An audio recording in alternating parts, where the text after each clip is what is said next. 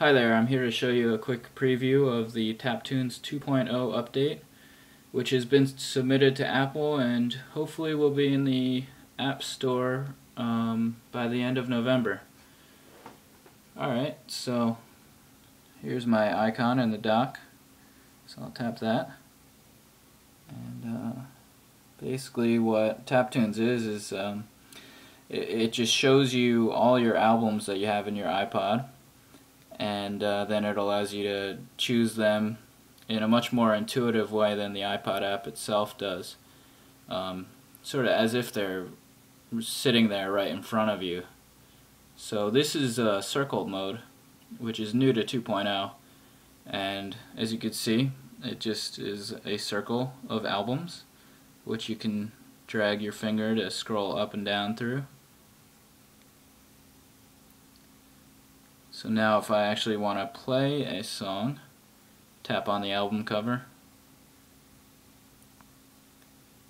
and I can zoom into the actual songs, get the song list up there. This is actually a pretty depressing album, so I'll pass on that one. Let me get something a bit more upbeat here. Hell's Ditch sounds upbeat, right? Sunny Side of the Street, here we go. Okay. I just turn that down a little bit so you can still hear me. So anyway, this is the circled mode, as I said, but there are two other modes here, one of which is scattered mode.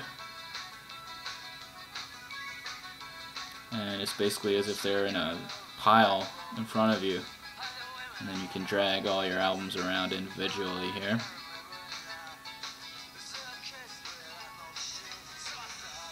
Now at any time while I'm listening to music, I can actually turn the device sideways and go to the now playing screen, and here I've got all the songs on this album that's being played, and I could switch to any of those if I want.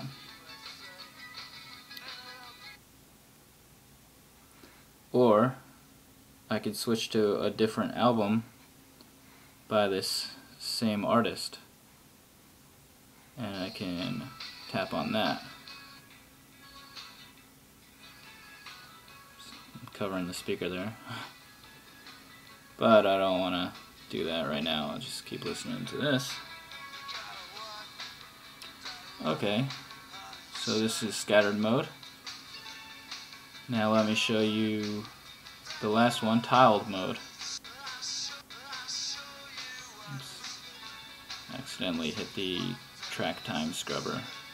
That allows you to switch, to a specific time in the song.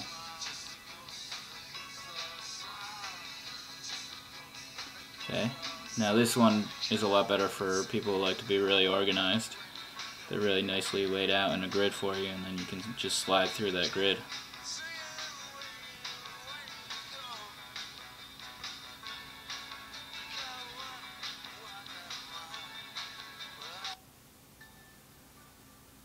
Okay, so now let me search.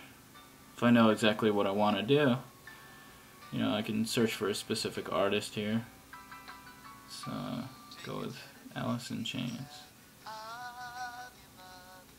See, it's actually doing auto-completing the search as I type it. So now it should just bring up albums by Alice in Chains, and it shows me down here what the current search is, and I can tap this X to close out of that search. The other way I can reload albums is actually to shake the device. See, so it automatically reloads a new set of albums there. And in search also, it remembers your recent searches. So you see Alice in Chains is right at the top. So now if I want to go to a specific genre instead, I could go there. I can bring up all my folk albums. By default, it just displays all your different genres.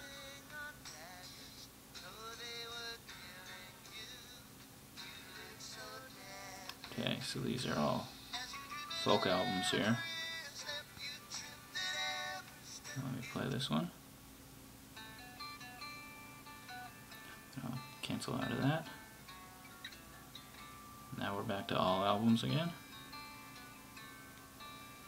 And now if I just wanted to have the device bring up any random album for me, I really didn't know what I wanted to listen to, then I could just hit play random album here.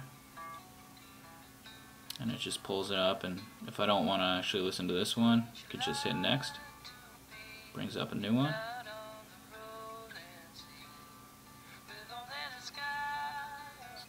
A lot of Nick Cave coming up.